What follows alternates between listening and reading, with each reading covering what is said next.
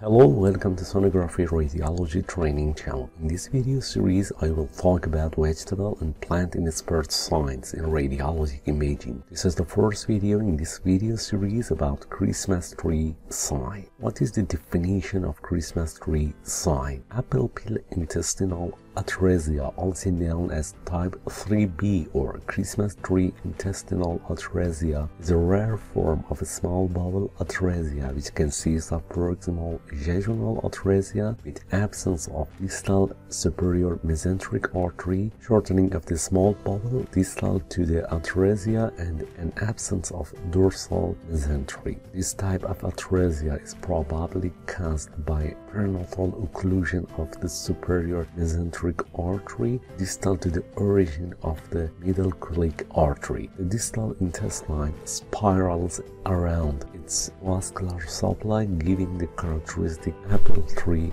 appearance. The result is a very short intestine with a propensity towards necrotizing enterocolitis. Now a case presentation: a full-term female baby weighing 3 kg with an antenatal diagnosis of polyhydramnios and dilated bowel loops and had an abdominal X-ray. This infantogram showing small bowel loops with dilated blind and abrupt cutoff of bowel gas. Large bowel is not seen and gas in the stomach, and few loops of a small bowel are suggestive of jejunal ideal atresia. In this gastrographic enema showing unused microcolon with second in subhepatic position. Dye seen in loops of unused ileum which is bunched out in subhepatic region. These are the surgery images. Dilated loops of small bowel proximal to the atresia,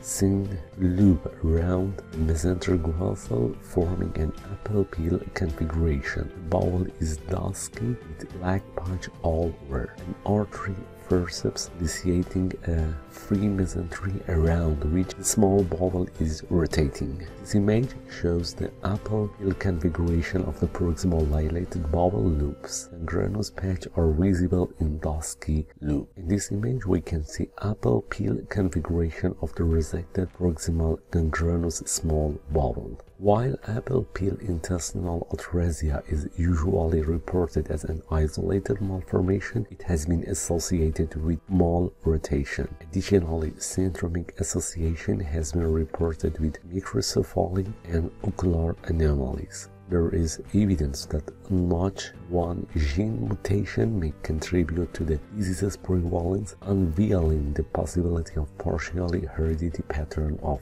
pathology. If you like this video, please subscribe this channel. If you would like to get notification for the next videos, please press the small bell. If you have any question or video suggestion, please write in the comments. Thank you for your attention.